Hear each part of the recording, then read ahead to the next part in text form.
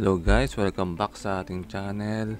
Ngayon, itutuloy natin yung tutorial natin for JavaScript for beginners. Pero bago tayo mag-start, at kung bago ka sa aking channel, ini-invite muna kita mag-subscribe and paki-like na rin tong video na ito at paki-click na rin yung notification bell para ma-update ko agad kayo kapag may mga bago akong mga tutorial. So ngayon guys, tuturo ko muna sa inyo yung history ng JavaScript. So sa nakaraang tutorial ko, hindi ko na-discuss to. So ngayon, ituturo ko sa inyo yung short history lang. So kung sino yung nag-invento ng JavaScript. Alamin natin kung sino siya. Okay guys, ito yung taong nag-invento ng JavaScript. Si Brendan Ike. So ginawa niya yung JavaScript noong 1995 at ito ay ginamit sa Netscape na browser. So yung Netscape yun yung kalaban ng Internet Explorer dati. So matagal na yan at hindi na rin ginagamit ngayon yung Netscape. So siya yung gumawa ng JavaScript. Bakit naman JavaScript nga pala yung pangalan nito? Actually dati kasi ang pangalan ng JavaScript ay LiveScript.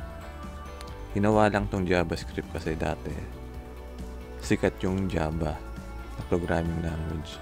So nag-decide sila na gayahin yung Java para sumikat din itong JavaScript. So yun lang guys. So ngayon naman ituturo ko sa inyo yung mga pwede natin gawin sa JavaScript, like mga arithmetic operators. Pwede natin gawin ito sa JavaScript. Pwede tayong mag-compute. So para makagawa natin yan guys, open nyo lang yung inyong Chrome na browser. Dito sa Chrome guys, yung iba hindi alam na pwede tayo mag-test ng JavaScript dito. So dito sa upper right corner, click nyo lang yung more tools. Tapos merong developer tools dito.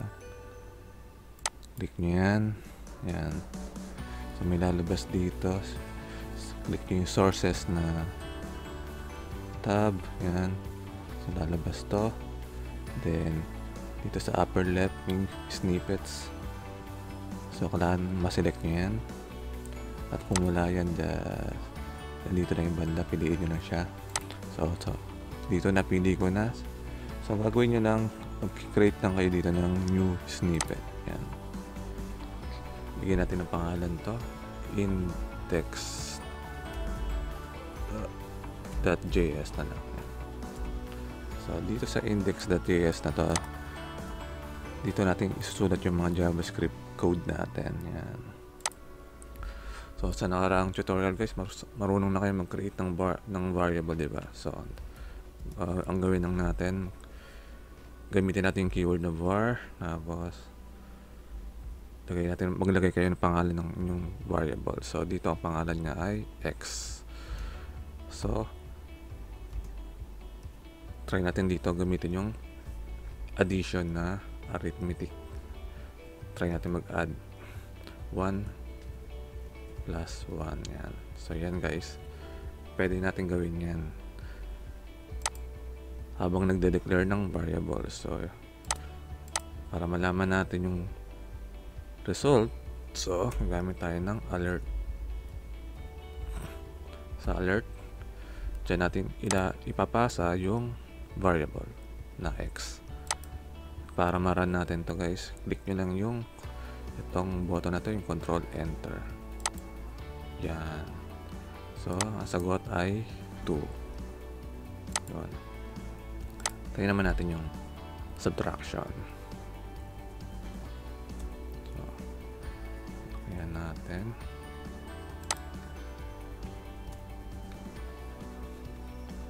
Ay minus 1. Try natin ito. At i-run natin. Yun. Sagot ay 4. Yan yung subtraction. Tayo natin yung multiplication. 5 times, tasan natin 5. Tapos i-run natin ulit Ang sagot ay 25. And then try natin yung division naman.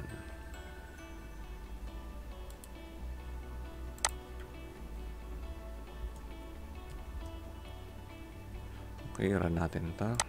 Ayan, 4, diba? Tapos syempre, pwede nyo rin gawing ano yan. Sa loob ng alert, dyan yung lagay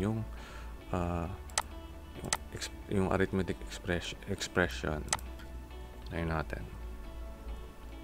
Naret 20, yung value ng x. Kuha pa tayo sa mga variable na y. Gawin natin itong 10. So, dito gawin natin x plus y. Yan. Pwede rin yan. Run nyo. So, yan. Nako-compute nyo pa rin yan. Okay guys, ngayon naman, ituturo ko sa inyo about increment. So, increment, sabihin, pakita ko muna sa inyo.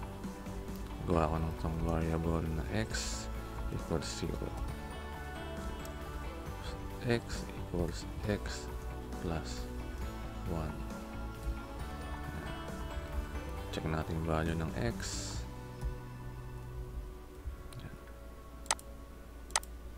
So, value niya is 1. Yung increment guys, ang gagawin lang nyo, ibay lang natin itong format nito. Gawin natin x plus plus. Yan. Tingnan natin kung anong magiging result niya. 1 pa rin. So, itong x plus plus saka x equals x plus 1, iisa lang yan. So, pinaikli lang natin. Yan ang increment. So, next naman, papakita ko sa inyo is about decrement. Comment lang natin to.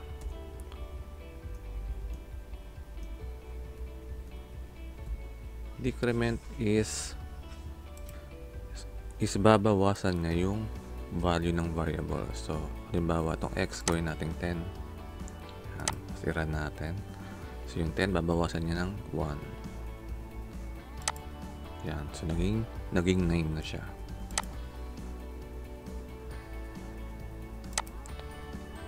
So, gagawin natin guys, itong x equals x minus 1, papaikliin natin. So, para umikli siya, ito lang gagawin nyo. X, tapos dalawang minus sign. Comment lang natin. Then, run natin ulit. Yan. Same result lang din siya. So, dito kasi mas maikli siya. X minus minus lang. So, ito guys, yung x plus plus, tawag dyan increment. Itong x minus minus, yan ay decrement. So, madalas gamitin itong mga to guys sa mga for loop. Yung mga for loop, pag-usapan natin yan sa mga next tutorial natin. So, para natin maging familiar kayo dito.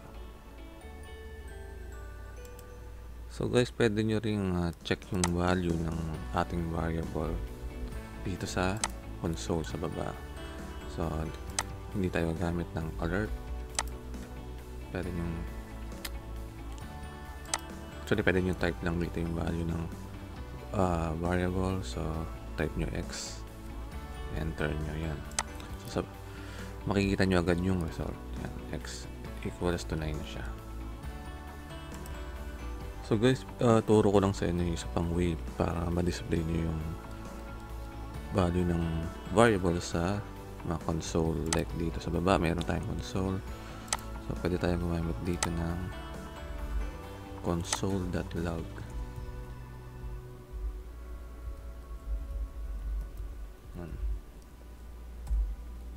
Pasan nyo lang dito yung pangalan ng variable. Ayan. So pag niran to, tingnan natin. So, check nyo yung message yan. Ito nyo makikita. So, lumabas dito yung 9 na value. Yan yung console.log. So madalas magagamit ito guys, itong console.log sa inyong mga programs para madaling ma-debug yung mga programs nyo. Pwede nyo i-check dito sa Chrome browser yung mga logs na yan, lalo na yung mga value ng inyong mga variable para ma-check nyo kung tama ba. Next guys, tuturo ko sa inyo yung isa pang way ng parang alert, pero ngayon this time magtatanong kayo sa user. Magamit tayo ng prompt. Sa prompt pwede kayo magpasa dito ng value. Kunyari enter a number. Yan, saran natin to. So guys, yan ito yung ibig ko sabihin. So tatanungin niya tayo dito na mag-enter daw tayo ng number. So tayo natin mag-enter ng 1. Yan. So yan, lumabas merong 1. Check, pag chinek itong console, ito yan, dito niya ilalabas. So yung value ng prompt, pwede rin natin ipasa yan sa variable.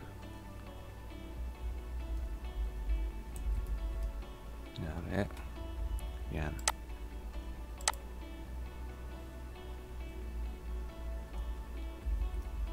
Tapos display natin yung value ng variable gamit tayong console.log. Yan. Run natin. Tulangin natin. Yun. So ito, lumabas siya yung 2 dito sa console. So yan guys yung prompt. So next, turo ko naman sa inyo yung ibang mga Javascript function na madalas gamitin, like yung upper string to upper string. Halimbawa, meron tayong variable dito na string.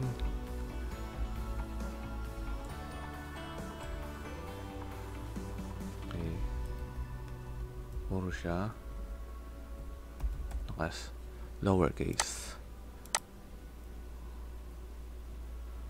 So dito guys, itong x na variable na ito na isang string, so lalagyan natin, nagagamit tayo dito ng function.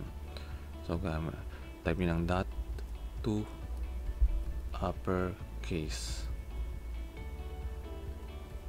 So ibig sabihin ito guys, yung value ng x gagawin natin capital letter lahat. So gagamit tayo nitong function na to uppercase, tapos may open and close parenthesis. Type natin yun. So mapapansin nyo guys, naging uppercase lahat ng hello natin dito. Yung word na hello naging uppercase. Syempre kung may uppercase, meron ding lowercase. Halimbawa for uppercase to, it's okay.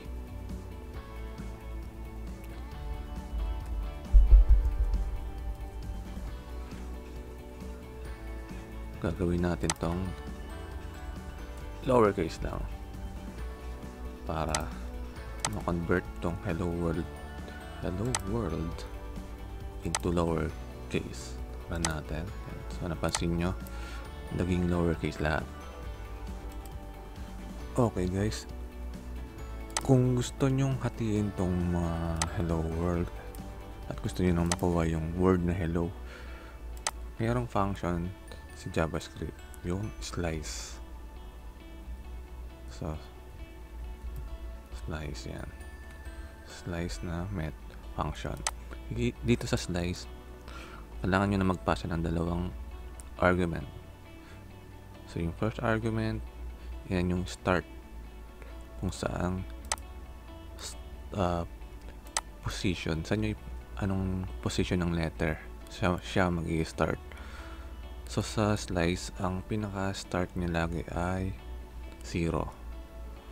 Ibig sabihin, itong H, ang position niya ay 0. Yung E, 1. Yung L, 2. Yung next L ay 3. At yung 0 ay 4. And so on. Yan. So gusto natin mag-start sa 0 para makuha natin yung word na H. So type nyo 0 tapos comma. So ngayon yung second argument, ita-type nyo rito yung N naman na N position. So gusto natin makuha yung word na hello. So ibig sabihin kailangan siya mag-end sa laan nyo sa 5. Bakit 5 yan? Bakit hindi 4? Kasi pag 4, hindi niya isasama yung O hanggang L lang. So 5 kasi yung space kasama yan sa bilang. So yung number 5, yung space na to between hello tsaka world. So yung number 5.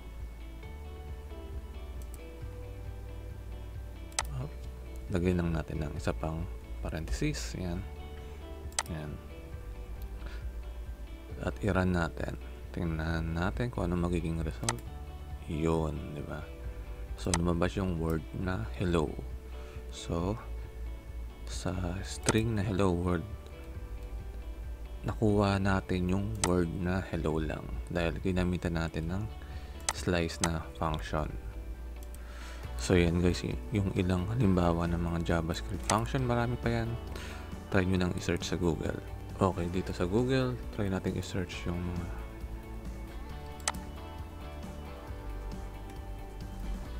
function like uppercase sa JavaScript. Yan. Yan natin. Itong sa W3 School. Yun. Ito. So dito guys, makikita natin dito yung iba't ibang function na pwede gamitin sa string, sa JavaScript na string. So meron pa yan, marami yan. Pwede nyong try dito bawat isa para mas maging familiar kaya.